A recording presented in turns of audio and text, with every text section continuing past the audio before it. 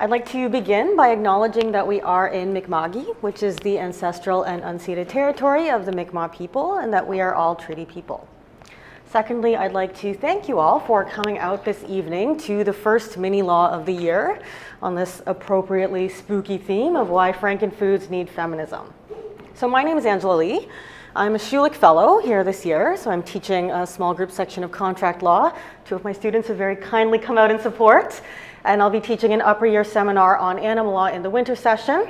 I'm also a PhD candidate at the University of Ottawa's Faculty of Law, where I've also co-taught food law for the past 2 years there.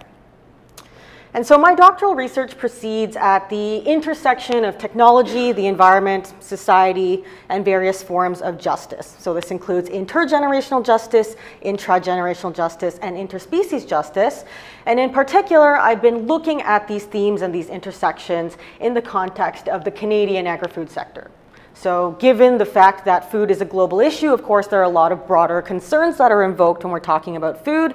But in order to narrow the scope of my project and also the scope of my presentation this evening, I'm going to be focusing my analysis on Canada.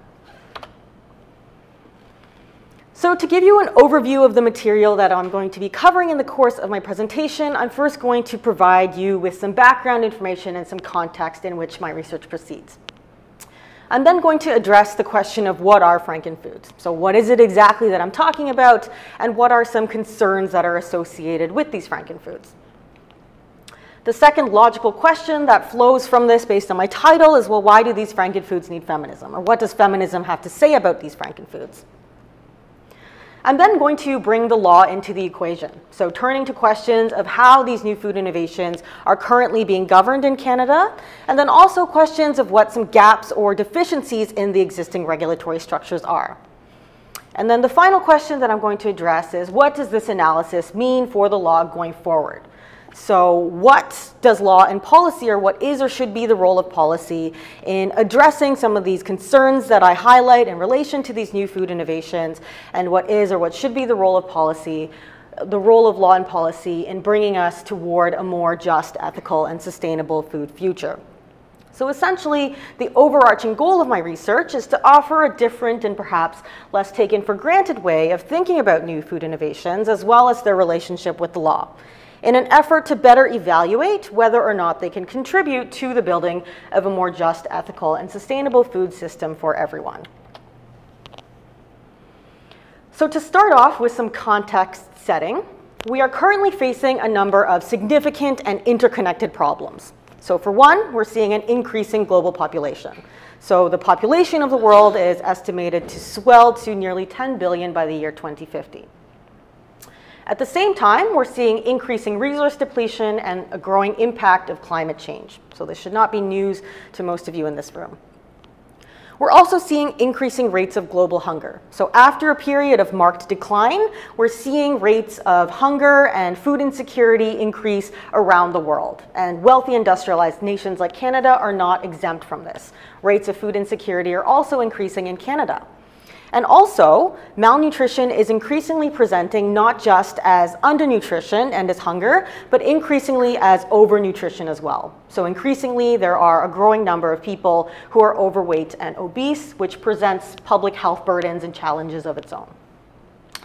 And then at the same time, we're also seeing a growing demand for animal products. So as the population grows and as countries become wealthier and industrialized, we are seeing a shift towards more Western styles of eating, which tend to include more animal products in their diets. However, it is important to note here that this demand for animal products is not necessarily proceeding evenly. So there are some countries, like Canada, for example, where certain categories of animal products, so this includes things like red meat and fluid milk consumption, are decreasing. And partly this is due to growing consumer concerns about the environmental, the public health, and the animal welfare related consequences associated with producing these products. There is a growing and cogent body of evidence that demonstrates the plethora of harms that are associated with industrial food production methods. So the Eat Lancet Commission report that was released earlier this year is just one example of this growing body of evidence. And the Eat Lancet Commission report is the result of a multi-year study that brings together 37 experts from 16 different countries. So a group of very smart people have essentially come to the conclusion that food is the single strongest lever to optimize human health and environmental sustainability on Earth. So this is essentially a double-edged sword in some ways. So this means that if we do the right things in terms of food policies and so on, we can see significant dividends in terms of human health and environmental sustainability. On the other hand, if we continue down the status quo business as usual path, we will likely see these kinds of harms not only not be ameliorated, but also continue to be exacerbated. And so this means that we need to see shifts both on the production and the consumption end of the spectrum. So on the production end, the Commission notes that global food production threatens climate stability and ecosystem resilience. It constitutes the single largest driver of environmental degradation and transgression of planetary boundaries. Taken together, the outcome is dire. A radical transformation of the global food system is urgently needed. So not really mincing words there. That's a pretty conclusive statement that we need to see a lot of changes on the production end of the spectrum. In terms of consumption, the Commission also notes that transformation to healthy diets by 2050 will require substantial dietary shifts. Global consumption of fruits, vegetables, nuts, and legumes will have to double, and consumption of foods such as red meat and sugar will have to be reduced by more than 50%. A diet rich in plant-based foods and with fewer animal-sourced foods confers both improved health and environmental benefits. So clearly, there's a lot of work that needs to happen in this space, both on the consumption and the production end of the spectrum. So this brings me to Frankenfoods. So I'm essentially using the term Frankenfood as a synonym for new food innovation. And this is a term that I've chosen specifically, in part because I'm really interested in critical discourse analysis and the methods associated with looking at how discourse is deployed and used, not only to convey and channel particular forms of meaning, but also to legitimize them. So specifically, when we're talking about these new kinds of food innovations, the ways in which they're discussed and framed can significantly impact the ways that they are thought about, and consequently, the ways that they also happen to be regulated.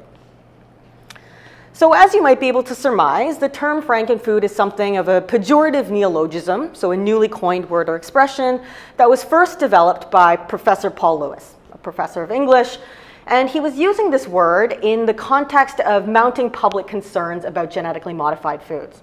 So in the 1990s, the flavor saver tomato was first kind of emerging on the market, and consumers were expressing a number of different kinds of concerns about what this might portend for the global food system.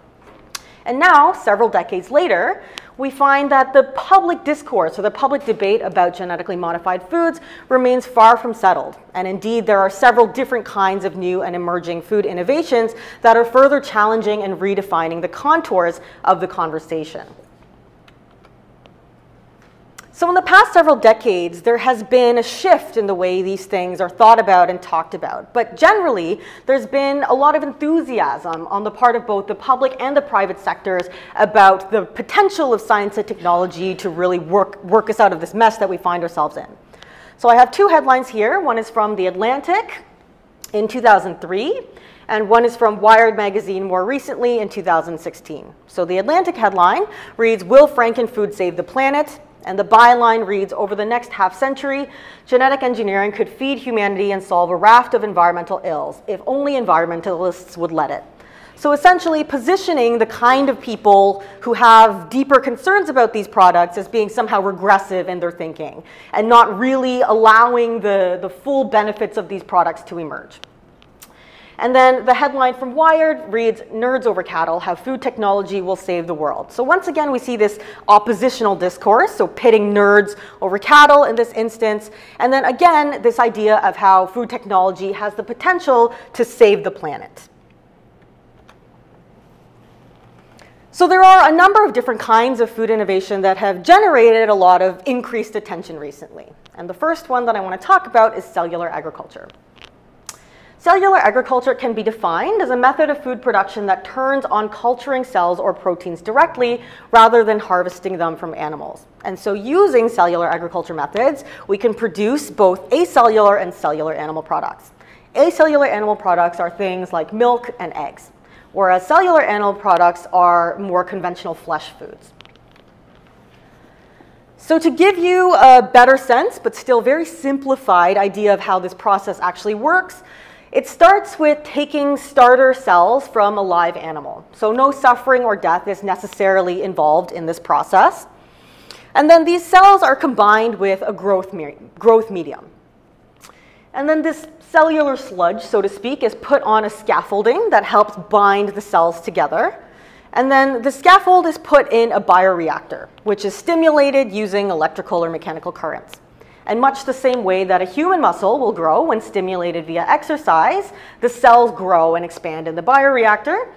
And then at the end of the day, you have something that at the cellular level is functionally equivalent to flesh that is produced through conventional agricultural methods. So this product, in vitro meat, goes by several different names. You may have heard of it referred to in the academic literature or in the media as things like clean meat, cultured meat, cellular meat, lab-grown meat. So I'm going to be using the term in vitro meat in the bulk of my presentation simply for simplicity's sake. And this is a picture of the first in vitro meat burger. This was served at an event in London of August of 2013. And many commentators noted that this essentially served as proof of concept, so effectively establishing this as something that is feasible to further pursue on a commercial scale. So right now, there are several dozens of labs and startups around the world that are working on research and development in this category of product and racing to make their products commercially available. That being said, there are still a number of major practical barriers that remain. So one is scale. Large-scale tissue engineering is something that as of yet remains untested. Cost is also another major factor. So the first in vitro meat burger that we saw in the last slide reportedly cost about $330,000 to produce, and it was only made possible through financial backing by Sergey Brin, who's the co-founder of Google. And I think it probably goes without saying that $330,000 is a lot more than the average person is willing to pay for a single burger. So scientists and researchers do estimate that the cost has plummeted significantly since then, and that by the time this product reaches the market, they hope that the cost will be essentially at par or only slightly more expensive than conventionally produced animal products, but that's still something that requires a lot of work. Another major barrier is the use of animal products. So this is still something that remains a gray area. So the culture medium that is used can be derived from a number of different sources, including non-animal based ones. However, currently, the cheapest and most commonly used culture medium is fetal bovine serum, which is a byproduct that is made from the blood of cow fetuses. And so currently, the status of this kind of product is something that is animal suffering and animal harm free, and therefore as something that is acceptable for vegan and vegetarian consumers is still something that remains contested. The other major barrier is consumer acceptability. So the results of some early consumer polls reveals that this isn't necessarily something that consumers are enthusiastic about. And there are a number of grounds on which consumers reject this product. So these include things like concerns about the naturalness of this product, concerns about potential long-term health impacts associated with eating this kind of product. And so right now, there's a lot of research that's going on in the marketing space as to how to present this product as something that's more palatable and acceptable to consumers, which is a whole other issue that I will not get into. So Mosa Meats is one of the companies that's working on bringing their product to market. This company is based in the Netherlands.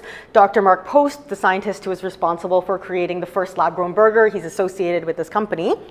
And you can see the rhetoric that they use on their website. They talk about their product being better for the environment, being better for your health, and better for animals. So it's really seen as a triple win situation. And indeed, in terms of the host of justificatory benefits that are advanced by proponents of these kinds of products, the environment, human health, and animal welfare are right up there as three of the major ones that are commonly invoked. Memphis Meats is another company that's at the vanguard in this sector. So they're based in the United States. Their company was launched in 2015. In 2016, they unveiled a cultured meatball prototype. In 2017, they unveiled a cultured poultry prototype. And Tyson, which is the largest meat producer in the US, invested in Memphis Meats in 2018. And you could see on their website how they also talk about how their product represents better meat for a better world. So it's better for your health, it's better for animals, it's better for the environment, and so on. And it's not just land-based mammals that have gone under the microscope, but there are also companies that are working on producing lab-grown seafood and fish and other kinds of products in this space. So Finless Foods is one such company. And they also point out a number of advantages that are afforded by producing their products in this way, including the fact that they can produce fish without using mercury, plastic, and other environmental contaminants. There's less hormones and antibiotics involved in this process. We can produce local seafood everywhere, reduced shipping, and the emissions associated with shipping, and so on. And then in terms of acellular animal products, there are also a number of companies that are currently working on this. So Perfect Day is a company based in the United States that's working on developing what they call animal-free dairy. So they essentially use a process that they analogize to craft brewing of beer. So they say that they start with yeast, and then through this biotechnological process, they're able to produce a product that is not a plant-based alternative to milk, it is actually milk. And again, they talk about how their product is dairy without the compromise. So it's delicious, it's nutritionally equivalent to real milk, it's more earth-friendly, it has a longer shelf life, it's more food safe, and so on. And Clara Foods, just to give one last example, is another company that's working on producing acellular animal products, and in particular, they're working on producing animal-free eggs. So in terms of benefits, they talk about less waste, better performance, increased reliability, and enhanced versatility. And then in terms of their process, they make it sound really simple. So it starts with yeast and sugar, which are common ingredients that are found in everyday kitchens. And then it undergoes a process of fermentation. And then at the end of the day, you have a protein product that is tailor-made for its purpose. So to talk now just briefly about the environmental advantages that can be afforded by producing food in this way, there's one preliminary study from 2011 that estimates in vitro meat to involve 7 to 45% less energy, 78 to 96% lower greenhouse gas emissions, 99% lower land use, and 82 to 96% lower water use. So you can see on this chart here, we have the two axes being land use and energy use, with the size of the bubble representing greenhouse gas emissions. And so this represents the environmental impacts of producing 1,000 kilograms of edible meat. So this large red circle is the environmental impact of producing 1,000 kilograms of edible beef via conventional methods, whereas this much smaller green circle that we have in the lower left is the estimated environmental impact of producing 1,000 kilograms of edible cultured meat. So this seems extremely promising. However, a more recent study published earlier this year found that given the energy requirements associated with in vitro meat production systems, replacing conventional agriculture with in vitro meat production methods could actually risk a long-term negative climate impact if this is something that happens before decarbonization. So in particular, in conventional agricultural production methods, especially when it comes to cattle, a lot of the greenhouse gases that are currently produced are methane. And under an in vitro meat production system, a lot of the emissions that would be produced are likely carbon. And the distinction to be made here is that although both are destructive greenhouse gases, carbon has a much longer half-life in the atmosphere than methane, which could be deeply problematic given the future of climate change. So while these early figures and claims are encouraging, it's important to remember that they're based on speculative and highly specific use scenarios. And as a result, it's oversimplistic to focus on these potential benefits in the abstract, divorced from current material conditions of production, distribution, and consumption. And there are a lot of assumptions that are being made about these technologies and their trajectories that need to be better drawn out. Because certainly, as history shows, the history of industrial agriculture alone, there are often unpredictable, inequitable, and counterintuitive consequences of technologies that can manifest when they are actualized. And so this points to the need for a more holistic impact analysis in which all aspects of the life cycle of these different production methods are accounted for, both quantitative and qualitative. So this includes things like a consideration of the feed and other inputs that would be required, the land use requirements, the energy use and the source of this energy, the emissions that would be generated and the type of emissions, the water use and the source of this water, what the processing requirements would be, what kind of waste and other byproducts would be created, what this means in terms of tertiary products. So right now, the animal agriculture industry is currently a relatively cheap source of tertiary products associated with animal production that are used in industries like pharmaceutical and in the cosmetics industry. And so where would these kinds of byproducts come from? And then also questions about ancillary harms or benefits, and then questions of where these will accrue. And it's important also to remember that we need to account for the secondary advantages or disadvantages of shifting toward different production systems, as the appropriate use of agricultural land by animals can actually offer environmental, economic, and social benefits when managed responsibly. And in terms of some of the ancillary harms, this could include things like the increasing corporatization and concentration of power in the global food supply, growing disenfranchisement of small and medium-scale enterprises, and also the increasing alienation of people from local and culturally specific food systems. So even while a hierarchically managed, corporately controlled, and centrally planned global food chain allows for increased efficiency, lowered costs, and greater predictability, this brings with it its own unique risks. And when it comes to animal welfare, even while these kinds of technologies pose as a solution, we cannot forget the fact that technologies have significantly contributed to and perpetuated the institutionalized suffering of the billions of animals that have been, are, and will be farmed for food every year. So the next food innovation that I want to turn to talk about now is genetically engineered animals. And in particular, I want to talk about the aquadvantage salmon. The aquadvantage salmon is the first genetically engineered animal to be approved for human consumption by regulators in both Canada and the United States. So in the United States, the approval came down in 2015, and in Canada, the approval followed in 2016. And so here we have the aquadvantage salmon pictured in the background relative to an unmodified salmon of the same age in the foreground. And the aquadvantage salmon is a transgenic salmon produced by a company called AquaBounty Technologies. And it combines a growth hormone gene from the Chinook salmon and regulatory sequences of an antifreeze protein gene from a creature called the ocean pout with the genome of an Atlantic salmon. And so the result is a fish that is able to grow faster and year-round and therefore reach market size sooner, so in 18 months rather than 3 years. In terms of the process, AquaBounty commercially produces sterile aquadvantage salmon eggs at a research and development facility in Prince Edward Island, and then transports these eggs to land-based aquaculture facilities in Panama for commercial growth and processing. However, the approval also permits AquaBounty to grow out the aquadvantage salmon in Canada.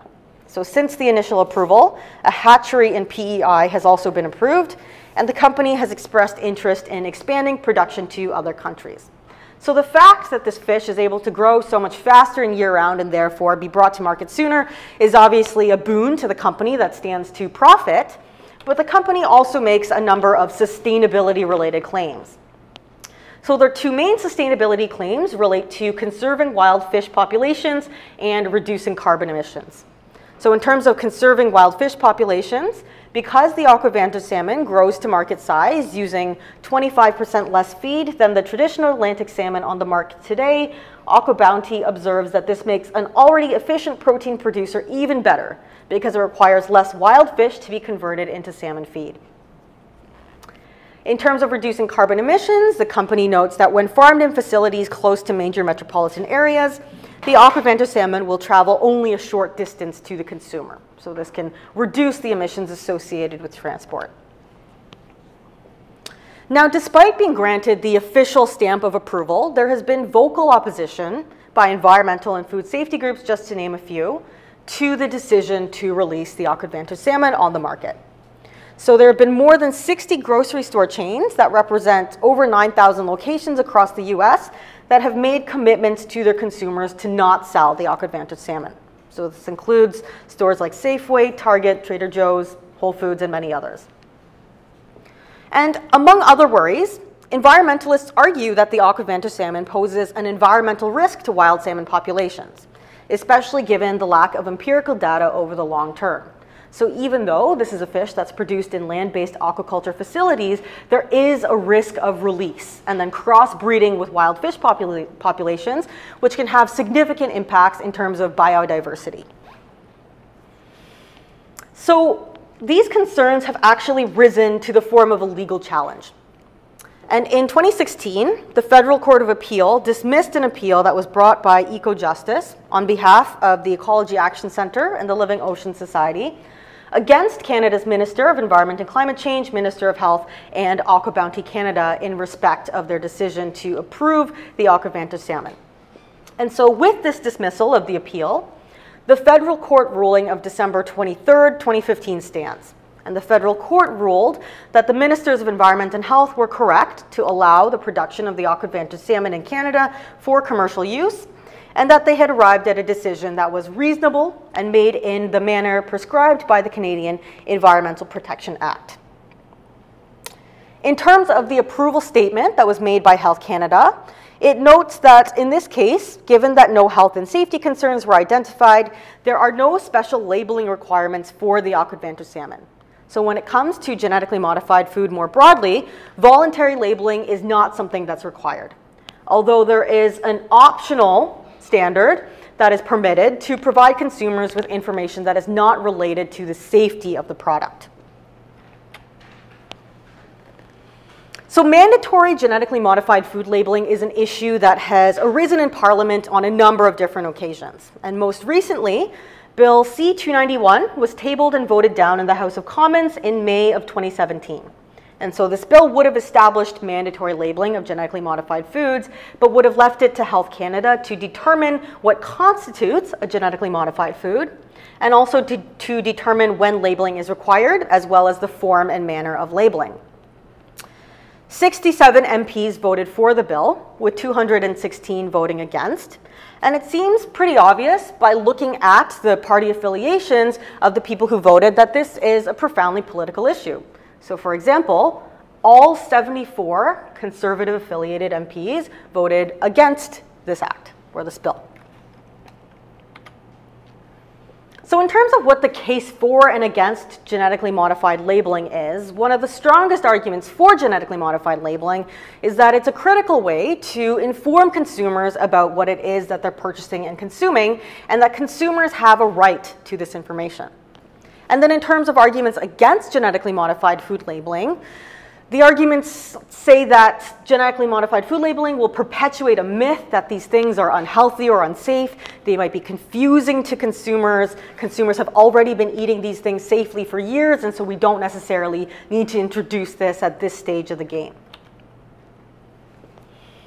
However, consumer surveys do tend to indicate that this is something that Canadians are strongly for. So a 2015 consumer poll that was conducted by the Canadian Biotechnology Action Network found that 88% of Canadians do want mandatory labeling of genetically modified foods. And then when it comes to the aqua-advantaged salmon in particular, the results of this poll found that 45% of Canadians say they would definitely not eat the genetically modified salmon.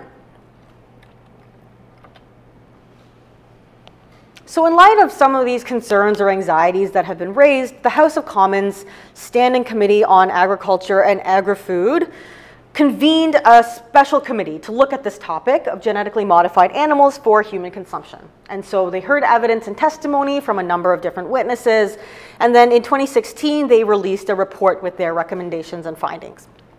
And so they made 4 primary recommendations. And the third relates to labeling. But they note that the recommendation is only for issues of food health and safety. So this isn't related to the labeling of genetically modified foods more broadly. So clearly, this is an area in which work still remains to be done. And given the additional concerns that are raised when it comes to genetically modified animals, arguably this is a topic that demands urgent attention. So the third category of food innovation that I want to talk about in my presentation today is plant-based alternatives to animal products. And so these kinds of products have been generating a lot of attention in recent years. And of course, things like veggie burgers and soy milk are nothing new. People have been eating these for a very long time. But it's only recently that we're seeing the very sophisticated versions of these products emerge on the market that we have seen in recent years. And products like the Impossible Burger and the Beyond Burger are much more able to emulate the taste, texture, cooking characteristics, and other qualities of the conventional animal products that people already know and love. And in terms of arguments that are made for these products, the companies note that they have a comparable nutritional profile to the type of food that they're intending to replicate, while also being better for the environment, better for your health, and so on. And demand for these products has really spiked in recent years, which has caused tensions to Europe with industry actors and with lobby associations. So there have been several different kinds of legal disputes that have emerged in Canada and the US and in a number of other countries as well. Now in Canada, the Food and Drug Regulations does contain definitions of products like meat and milk. So meat is defined as the edible part of the skeletal muscle of an animal that was healthy at the time of slaughter, so on and so forth. And milk is defined as the normal lacteal secretion obtained from the mammary gland of the cow. And these definitions raise some interesting questions about statutory interpretation, because it seems fairly evident that at the time these definitions were drafted, the people who were drafting them were not necessarily aware of the kinds of developments in terms of new food innovations that we would see emerging on the scene. And so this raises questions about whether these existing frameworks need to be modified or whether entirely new frameworks need to be created. And again, this is also an urgent issue because these legal disputes and broader societal debates about nomenclature and whether these kinds of products should be defined by their origin or by their composition are more than just frivolous skirmishes over semantics, because the law can serve to draw lines around how specific categories of food items are treated and thought about in the face of ontological ambiguity. The professed purposes of a narrow construction of these definitions are consumer protection. But their function in reality seems more to be about preserving the existing state of affairs and protecting a certain set of interests. And industry influence and regulatory capture have already been identified as significant problems in the agri-food sector. Canada's status as a major producer and exporter of pulses and plant-based foods also positions it uniquely, because Canada stands to greatly benefit from the growing demand for plant-based products. And as a result, this is an opportunity that can be further developed in Canada to economic and social gain. Okay, so now that I've outlined these three new food innovations that I've looked at in my research, so particularly cellular agriculture, genetically engineered animals, and plant-based alternatives to animal products, I'm now going to deal with the issue of why do they need feminism, or what does feminism have to say about all this? So the theoretical framework that I draw on in my research is ecofeminism. And in its simplest form, ecofeminism can be defined as a political and philosophical movement that sees the oppression of women and the degradation of nature as closely linked. So ecofeminism points out that women are both heavily invested in preventing ecological damage and are also very vulnerable to it. So women have a unique perspective and a contribution to make in this space, but their voices are often marginalized. Now, since its inception in the 1970s and the 1980s, ecofeminism has become a diverse movement that encompasses a range of different perspectives. But the common thread among these strands is a recognition that solutions to ecological problems must be tied to social transformations, including on gendered grounds. And ecofeminism also reflects a commitment to exposing systemic and structural causes that underlie various forms of intersecting oppressions. Taking a feminist perspective on food reveals that there are profound systemic influences that determine why, what, and how people eat the way that they do. And feminist scholars have already pointed out many of the gender dimensions of food and agriculture. So for one, in most societies, women remain disproportionately responsible for the responsibility of mental and manual labor that's associated with food provision.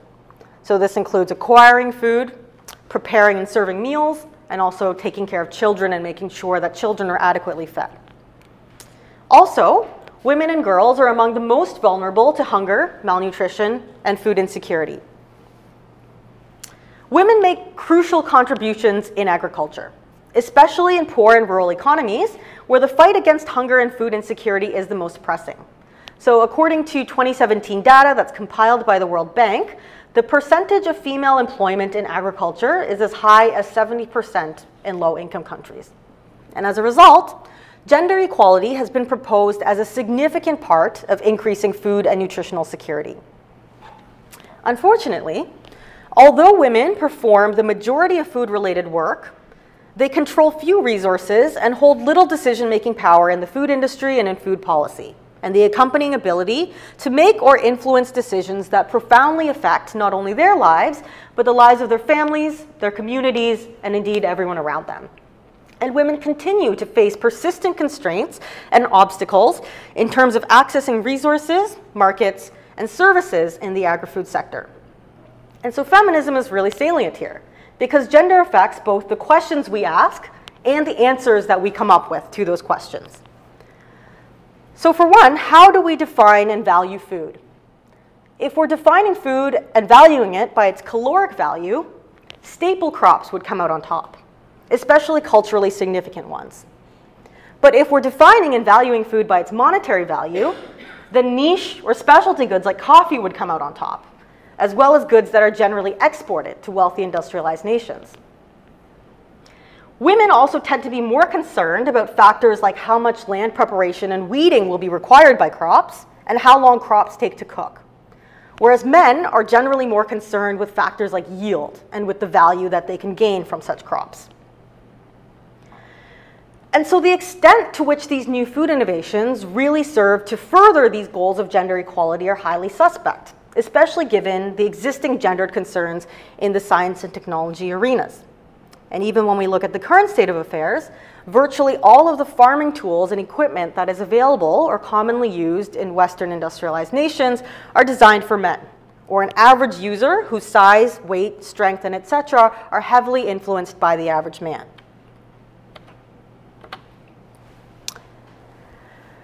So in particular, we can also point to gender dimensions of new food technologies and how these are understood and received. So research has established that there are notable differences in risk perception based on factors like gender, race, and socioeconomic position, even accounting for differences in education and technical understanding. And so researchers have dubbed this the white male effect, whereby white males may perceive less risk than others because they're more involved in creating, managing, controlling, and benefiting from technologies, and also more confident that they will have access to rights and remedies if something goes wrong. The results of consumer surveys also indicates that young, white, male, and college-educated individuals are more likely to react favorably to food biotechnology. And indeed, when you look at the composition of the executive teams of many of these companies that I've referred to, they tend to reflect a specific demographic. So let's do that now. So here I have the CEO and the CSO of Mosa Meats, so the Chief Executive Officer and the Chief Scientific Officer of Mosa Meats. CEO and CSO of Memphis Meats. CEO and CSO of Finless Foods. CEO and CSO of Perfect Day Foods. CEO and CSO of Clara Foods. And then the CEOs of Impossible Foods and Beyond Meat. And I think it's just a crazy coincidence that these two gentlemen have the same last name. But is there anything that you notice about all of these people? Right, so they're all men, and indeed the majority of them do tend to be white men. And so if we are going to rely on agri-food technologies, then it's arguably really important to broaden the perspectives of people that are working in this space. And funding is a huge factor here. So Money Where Our Mouths Are is a report that was released very recently, and it's the first ever study to document funding inequality for women in the agri-food tech industry. And this industry has enormous potential to impact critical issues from climate change to food insecurity. But the report found that while agri-food tech companies raised a record $16.9 billion globally in 2018, startups with at least one female founder represented only 16% of those deals and received just 5% of investments. Female founders received only 3% of investments and were involved in just 7% of deals. And today, more than 82% of investment decision makers are male. And so there generally tends to be a structural bias against female founders and CEOs. So in this report, there was a man that was explicitly quoted as saying, "When I'm making decisions about investment risk, I tend to want to prefer people who remind me of me, who look like me." And so obviously, that tends to be men. And this is a problem. Because for one thing, women are generally closer to the issues.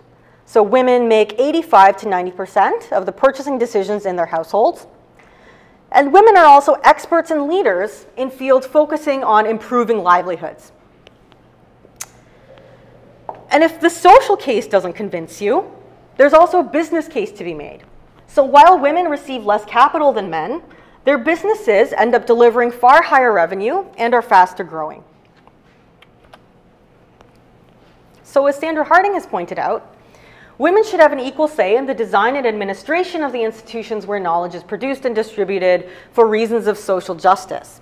But also, as she observes, only partial and distorted understandings of ourselves and the world around us can be produced in a culture which systematically silences and devalues the voice of women. So ecofeminism is, I think, a really useful lens here because it emphasizes the role of dominant power structures in making technologies and their consequences not only possible, but also framed as the most valuable and sometimes even as the only option to take.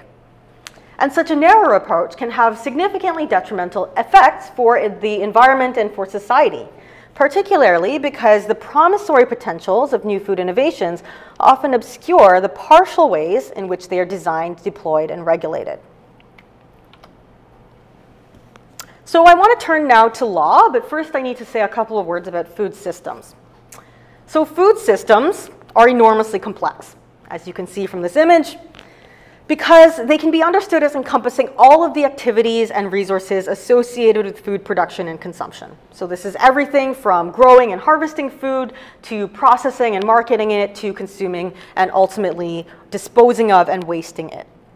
And this complexity makes food something that's very difficult to govern effectively. But it is governed. And so food is something that is a highly regulated environment, and these new food innovations are emerging in a context that is highly regulated. Now, under Canada's system of federalism, there's also an inherent challenge in governing food because it's a nebulous subject matter that cuts across multiple and diffuse areas of concern. So all levels of government are essentially involved in governing and regulating food. So this is the federal government, provincial and territorial governments, and also increasingly local and municipal governments as well. And not only each level of government, but often multiple different acts, actors, and agencies within the same level of government as well. So the upside to this complexity is that food law presents a lot of opportunities to look at things collaboratively in a multidisciplinary fashion. So there is space for multiple different voices at the table. The federal government has also recently shown much more of an interest in engaging in a more fulsome fashion with food law and policy. And this can be evidenced through a number of different initiatives that they've undertaken, including the development of the first time of a national food policy for Canada, as well as a revamp and an overhaul of Canada's food guide. And the food policy for Canada really focuses on four main pillars. So the first is increasing access to affordable food. The second is improving health and food safety. The third is conserving our soil, water, and air. And then the fourth and final one is growing more high-quality food. And in addition to initiatives that focus on these individual pillars, the food policy acknowledges more broadly that food systems have direct impacts on the lives of all Canadians, that food systems are interconnected, and that food systems are integral to the well-being of communities across a number of different metrics. The food policy also acknowledges that around 1 million Canadian households are not able to access healthy food, that almost 2 in 3 Canadian adults are overweight or obese, and that about 1/3 of food that is produced in Canada is wasted. So there is an acknowledgement that there are these problems and that we need to be working in a more coherent fashion to try to solve them. When it comes to new food innovations, generally speaking, these have been dealt with in an extremely ad hoc and piecemeal fashion. So there's no dedicated regulatory framework to deal with the nuanced concerns that arise from these developments, which is concerning because regulatory structures are among the most important influences in determining the course of technological innovation. So regulatory structures both guide and constrain their development, and is also the basis upon which competing and sometimes directly conflicting concerns are mediated. The approach to regulating food innovations is country-specific.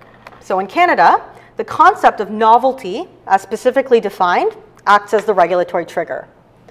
And so novel foods are defined in the Food and Drug Regulations as a food that embodies one of 3 characteristics. So the first is a substance that does not have a history of safe use as a food. The second is a food manufactured, prepared, preserved, or packaged by a process that has not been previously applied to that food that causes the food to undergo a major change. And then the third category is a genetically modified food. And the regulation of novel foods falls under the shared federal mandate of Health Canada and the Canadian Food Inspection Agency. And the assessment of safety is conducted based on the submission of detailed scientific data by the companies that are producing the food product in question. And the evaluation of novel foods is broken down into nutritional, toxicology, allergenicity, and chemical considerations. And notably, a consideration of the environmental or indirect human health aspects of the manufacture or import of novel foods remains a gap in their assessment. Health Canada is currently in the process of developing a regulatory framework for these aspects, but until then, information on potential environmental and indirect human health impacts of a novel food are required pursuant to the new substances notification regulations under the Canadian Environmental Protection Act. So essentially trying to cobble together these 2 regulatory frameworks. And in respect of their approval decision of the Aquavantage salmon, Health Canada explicitly notes that in order to protect the scientific integrity of the assessment process, socioeconomic factors, such as potential market reaction, are not considered in the decision-making process with respect to novel products. And again, this is a problem, because decisions made about risk, especially in the agri-food sector, are not purely scientific, but instead are inherently political. So the question is not and should not be one of safety as narrowly construed, but instead about acceptability on much broader grounds and for differently situated groups. I also want to flag here the fact that different food innovations all have different risk profiles, and so they should be thought of differently and treated differently at law. And looking at food regulation from a comparative perspective illustrates how there isn't necessarily one obviously right way to do things. So for example, genetically modified foods have been dealt with a lot more stringently in the European Union than they have been in the North American continent. In terms of in vitro meat, there have also been some interesting developments across the border. So the United States announced last year that cultured meat products will be jointly regulated by the Food and Drug Association and by the US Department of Agriculture. And so under their proposed system, the FDA would oversee the process from the time cells are collected from animals through the culturing process, and the USDA would take over when cells are harvested and turned into meat products for sale to consumers. In August of 2018, Missouri lawmakers also enacted a law that defines meat specifically as any edible portion of livestock or poultry carcass or part thereof, and several other states have followed suit after Missouri. And essentially this means that producers of plant-based alternatives to animal products, for example, will be in breach of that law if they label their product as meat as opposed to some other name. And so in thinking about these developments, it's important that Canada does not simply take the easy way out and adopt the approach that's been taken by the US, but instead use this fork in the road as an opportunity to reflect more thoughtfully on regulatory intent and design. And this is something that's needed at the earliest possible stages, because once policies are locked in, they can create path dependencies, administrative bias, and self-reinforcing incentives. So hopefully I've highlighted the fact that the current regulatory structure that governs food innovations has some serious deficiencies that need to be better addressed. And in particular, the regulatory framework is inadequate in terms of addressing the broader impacts that are associated with these kinds of products. So there's no systematic analysis of environmental and indirect human health impacts, especially over the long term. And there's also a concerning lack of transparency, lack of requirements for independent or third-party data, and also a lack of consultation. In thinking about regulation, it's important to consider also not only what these technologies and the ways that they are regulated promise or what they claim to do, but also the alternatives that they might be foreclosing or stymieing. So myopic understandings of innovation and transformation also pose the risk of diverting time, attention, and resources from simpler solutions to these vexing underlying problems that may have potentially fewer systemic implications. So, in other words, putting all of our eggs in the basket of technological innovation underestimates the possibility that these innovations may happen too little, too late, or not at all. And these kinds of developments also underestimate or even overlook altogether consumption-side efforts. So there are a lot of policy adjustments that could be made to help shift diets for sustainability. So this includes even simple things like incentives for Meatless Monday, or even just to simply reduce the consumption of animal products. Public procurement policies also could be levied to make some significant impacts in this area. And then, of course, we have the issue of food waste. So there was a report that was released at the beginning of this year that estimates that nearly 60% of the food produced in Canada alone to be lost and wasted annually. So making substantial reductions in this area has been identified as essential for the global food system to stay within a safe operating space. So the question is not just about producing more food or how to produce food more efficiently, but how we can act more responsibly with the food that we're already producing. So what does all of this mean for the law going forward? Acknowledging these myriad connections between the agri-food sector, between technology, and between broader goals relating to the environment and society has huge implications for numerous areas of law. So this includes things like business practices, tax and other incentive structures, trade law, and IP law, just to name a few. And while there is an appeal in rushing to embrace technological fixes for complex problems, such an approach fails to engage more thoughtfully with the structural and systemic barriers that may be precluding more meaningful change. So taking a feminist perspective reveals that no matter which pathway we choose, there will be trade-offs that have to be made. And these trade-offs do not affect everyone equally. And so we need to be asking questions like, who are these technologies for and who will be harmed? So for example, while in vitro meat production systems may offer environmental, ethical, and human health advantages, they may also serve to disadvantage those groups who rely on animal agriculture and tertiary industries for their livelihoods. And so in this sense, strictly technical evaluations of new food innovations are conspicuously incomplete. So given the current state of affairs, there are a couple of major changes that I think need to be made. So the first is more participatory governance.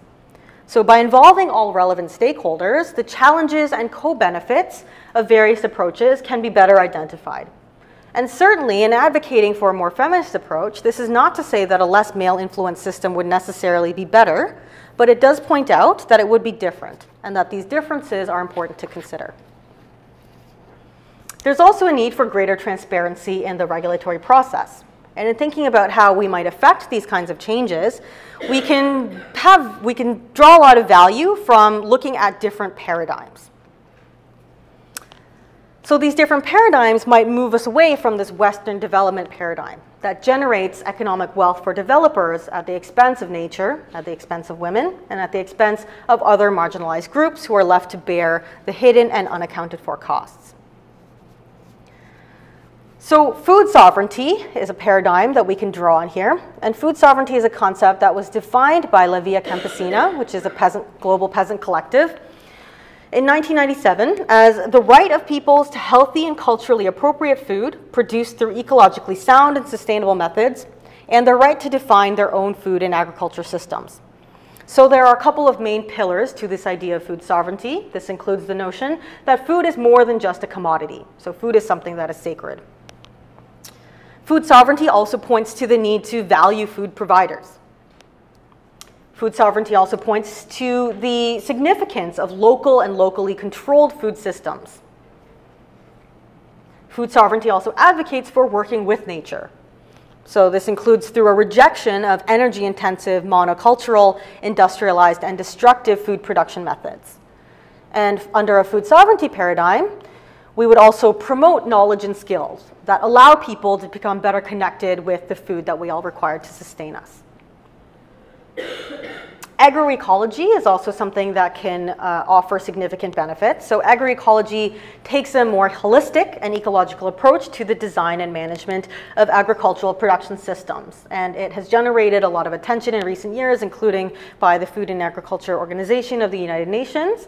But as the FAO has pointed out, to harness the multiple benefits arising from agroecology, an enabling environment is required, including adapted policies, public investments, institutions, and research priorities. So how might we better cultivate those kinds of things to promote agroecology as opposed to these kinds of technological fixes that I've been talking about?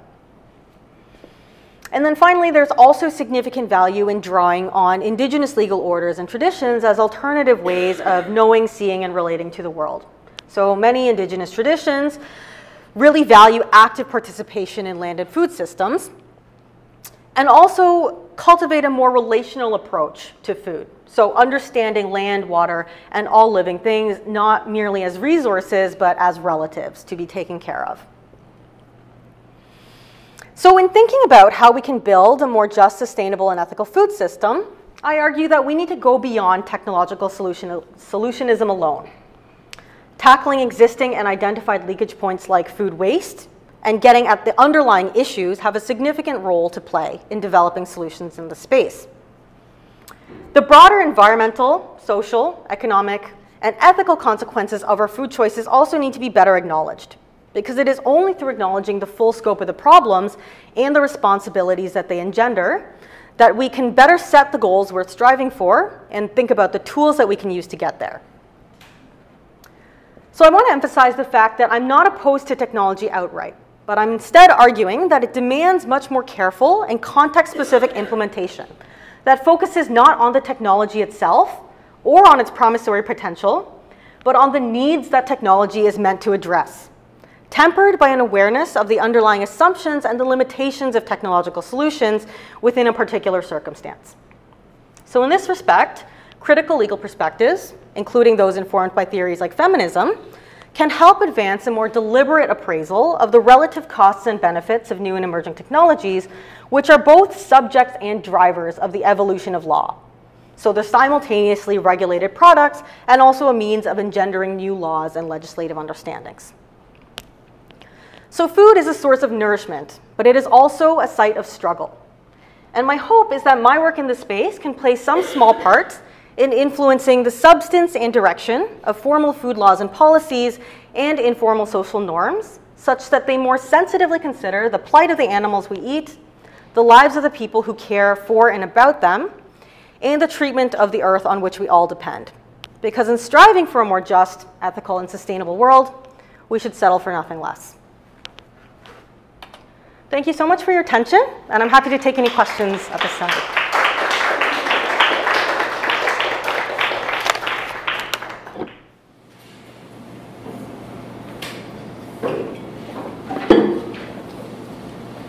And if there are no questions or we have one in the back. I was just wondering if you read Carol J. Adams' work on the sexual politics of meat and pornography of meat. Yes, I'm very familiar with the work. GMO, but it was my introduction to the issues in feminism and ecofeminism, that kind of stuff, when I saw her presentation at the Toronto Vegetarian Film Festival some years back. Yes, so I am very familiar with Carol Adams' work. I've drawn on it significantly in my research. And when it comes to categories of food like in vitro meat, for example, Adams would likely argue that this doesn't necessarily move us away from seeing animals as absent reference, so to speak. So this might actually contribute to this problematic conception we have of animals as simply things for us to eat, as opposed to beings that have worth and have merit in their own respects. And so while I don't necessarily agree with Adam's position in terms of radical vegetarianism or veganism, I don't want to put forth the notion that everyone needs to go vegan in order for us to have a sustainable food future. I do think that she has a lot of valuable insights that we can draw on in thinking about these kinds of issues. Yes? Kind of in that same vein, what is your take, I guess, on using the term feminism in relation to food choices when you're looking at things like cellular agriculture, I believe you said was drawn from calves? So when you consider that it's predominantly female animals that are disproportionately exploited for food choices, how can, is that exempt, I guess, from your idea of feminism? Sorry, is what exempt? Well, that it's predominantly female animals that are exploited for our food choices. Right. That's a lot of what Carol's work talks about. You should check it out. Sexual Politics of Meat and the Pornography of Meat by Carol J. Adams. Okay, thanks. I guess it's just kind of curiosity questions, just for your take on that. Is feminism outside the realm of speciesism? Because are you talking about feminism strictly in terms of humanity, or are you talking about feminism to extend into animals, right? That when you look at hens that are the only ones that produce eggs, right? Female cows are the only ones that produce milk, and now when we discuss the proteins coming from calves, they have to be pregnant in order to have calves. And so feminism, in my opinion, is the liberation or the equality, at least, of women. And I guess my question is, in your opinion, is it strictly for human species, or does it extend beyond that? Right, so that whole argument, the issue that vegetarianism is not a gender-neutral issue, that is an argument that I am familiar with. It is something that I've discussed in my own work. I've written a paper called The Milkmaid's Tale, Veganism, Feminism, and Dystopian Food Futures, in which I delve into those issues in a lot more depth. However, for my part, although I recognize that certainly there is a disproportionate burden when it comes to female animals who are exploited for human consumption, I don't necessarily think that it flows from that everyone needs to become vegetarian, or that if you are not vegetarian, it means you're not a feminist. So I think there's a little bit more nuance that needs to be brought to the conversation. Partly, I think the challenge is the fact that a lot of these conversations are taking place in very different contexts. So obviously, we're operating in the context of a wealthy, Western industrialized nation in which we do generally tend to have a lot more choice available to us in terms of the kinds of foods that we eat or don't eat. And so in that respect, I think that people who are situated in a position of privilege do have more of a responsibility to make food choices that do not cause harm.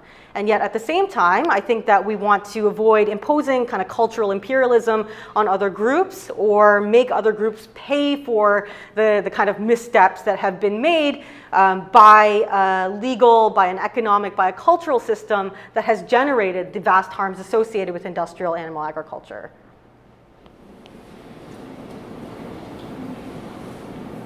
Yes?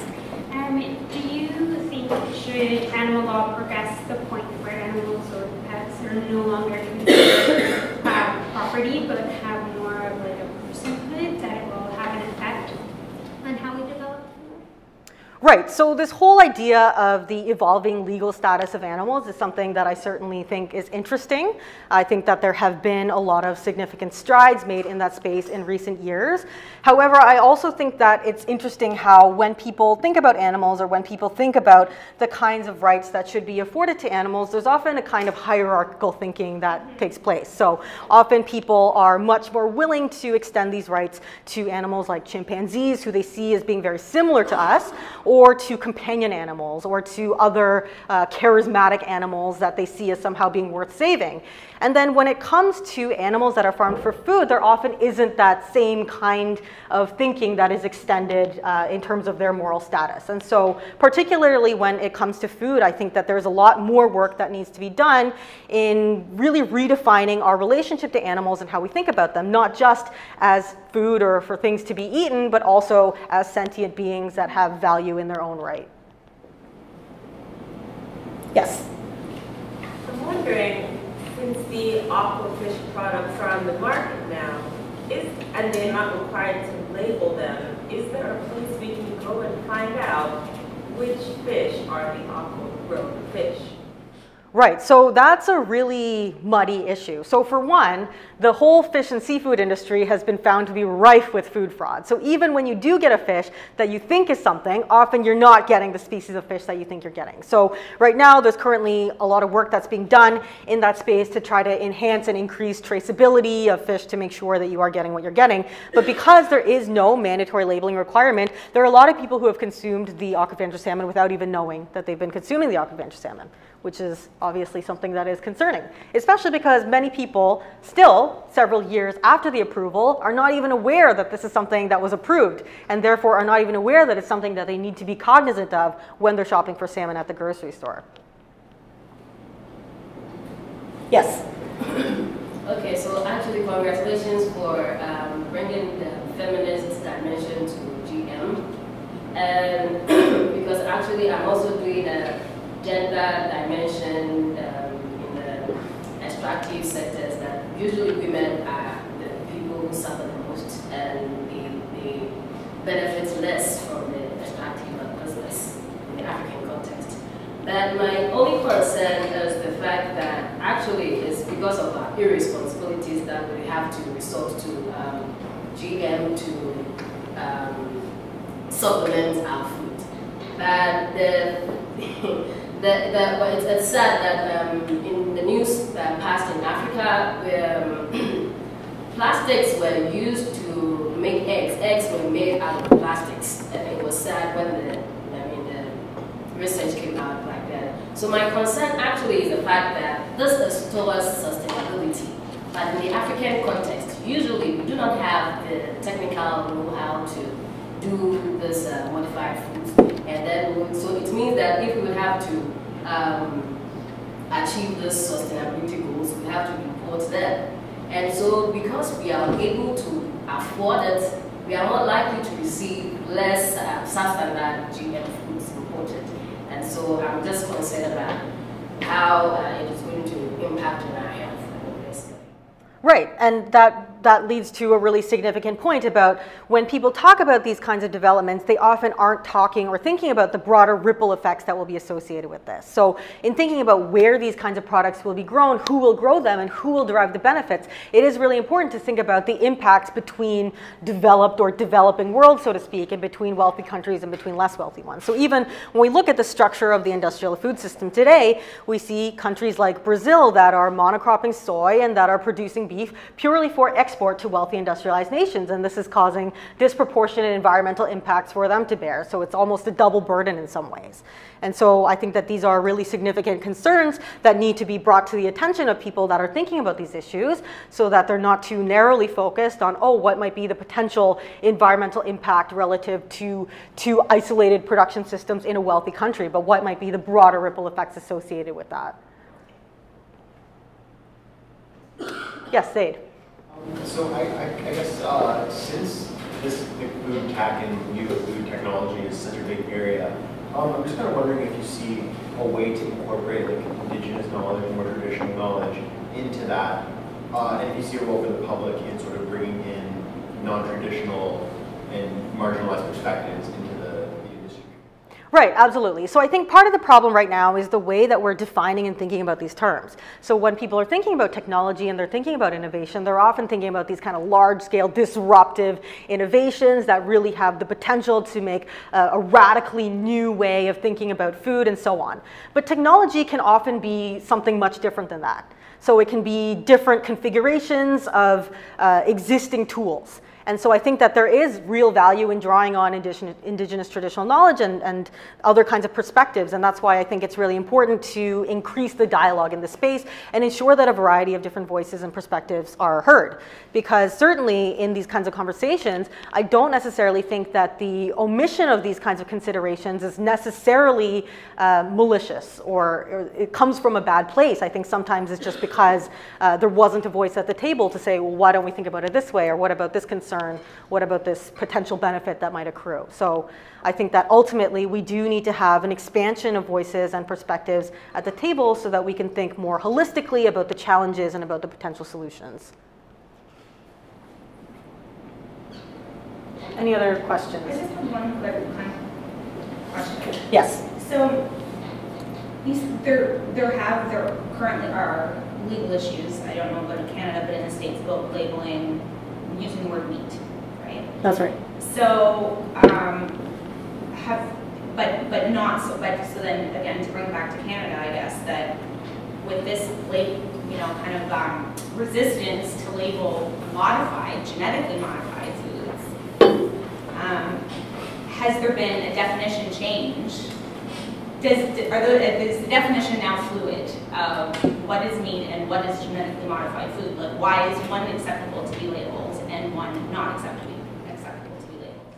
Right. So this is also a political issue. So in Canada, several commentators have noted that Canada has a strong interest in the uptake of biotechnology for economic reasons. And so as a result, when we're thinking about things like genetic modification, institutions may not necessarily be opposed to genetic modification.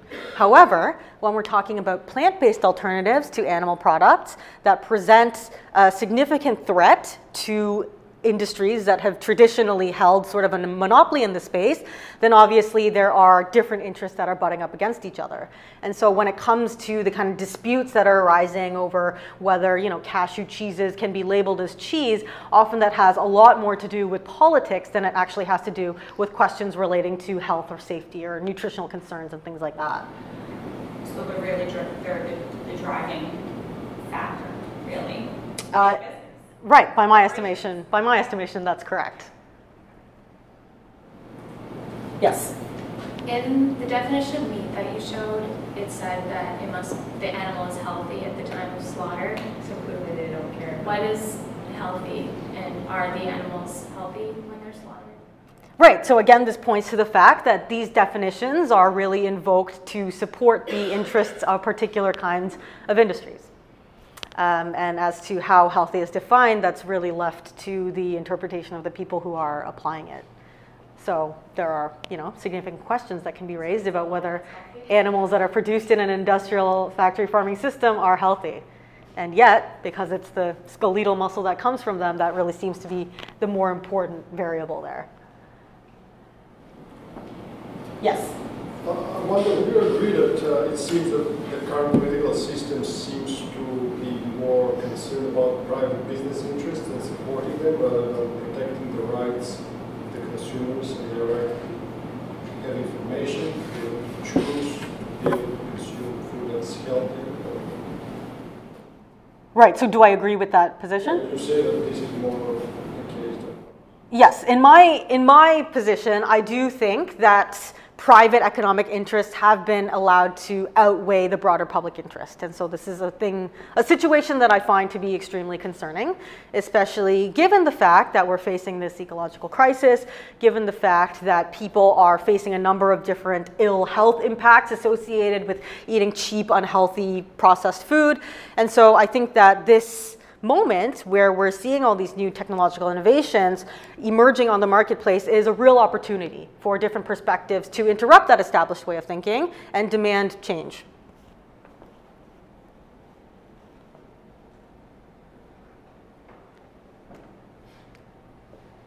Any final questions or comments?